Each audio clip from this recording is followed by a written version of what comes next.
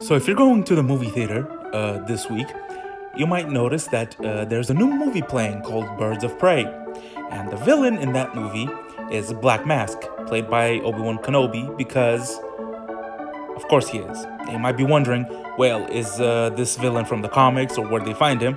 And yes, he is from the comics. And his story is that he used to be rich, just like Bruce Wayne. Actually, they were friends, sort of. They were kind of forced to be friends because parents were socialites and crap like that. But the main difference between Black Mask and Batman is the fact that Black Mask's parents weren't skeletons. I mean, not yet.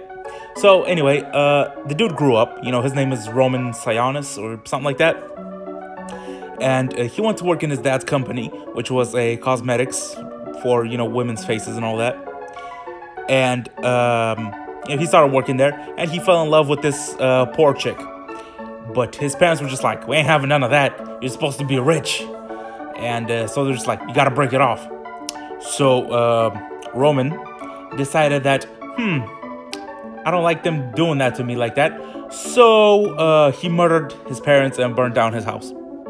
So after that, Roman proceeded to be given control of his father's company because nobody decided to actually look into why his parents died, but you know, whatever. And then he assumed control, but he sucked at running a business, and he lost basically all of the monies. And in addition to that, he also created a cream for women, but it was bad and wasn't tested, and it caused women's faces to like become disfigured, which is kind of a crappy thing to do. So then Bruce Wayne was just like, don't worry, bro, I'll bail you out, but I'll put my own people in charge of the company. And Roman didn't like that, so he got mad because he was broke, and he went to his parents' crib. While he was there, he was struck by lightning. I'm serious about this. So he got struck by lightning, he got thrown and hit his head on a stone. And then he went insane.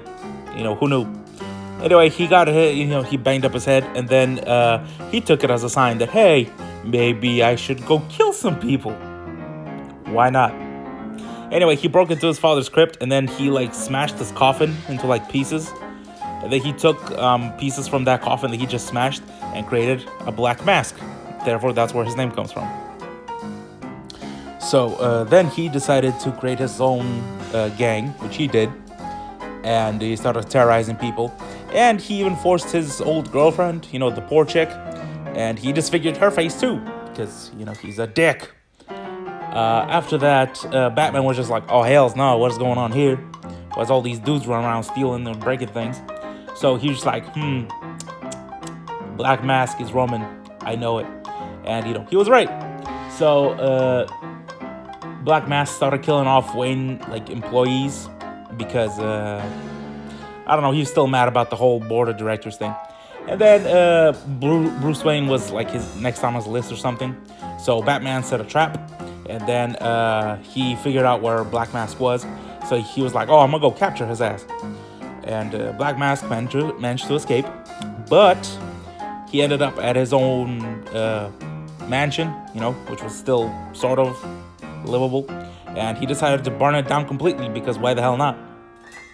So then Batman came up and hit him in the cankles, and then the Black Mask fell face first into some fire, and therefore his mask got grafted onto his skin.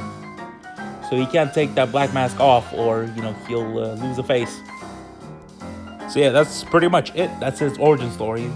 And as you can probably tell, it sucks. He's one of the worst Batman villains ever. But I don't know, that's just me. In the movies, he's basically a gangster as well. But his story isn't half as interesting as this one was. But yeah, thank you for watching, and hope you stick around for more, and goodbye.